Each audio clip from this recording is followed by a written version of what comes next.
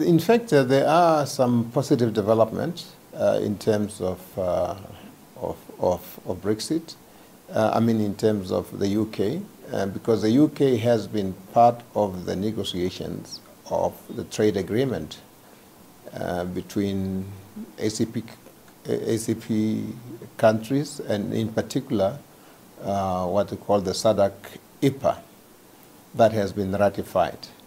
And therefore, they would not have to reinvent the wheel in terms of negotiating a new trade agreement.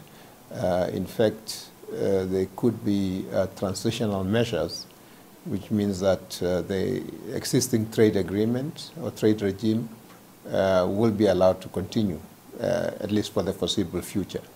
The situation is different with the other partnership agreement that have not been ratified, because this one has been ratified. It's a legal instrument, and the UK has committed itself to that. They were part of the negotiations, and there's no point of going back to the drawing board to renegotiate a new agreement with the countries with whom they have a trade agreement that has been ratified.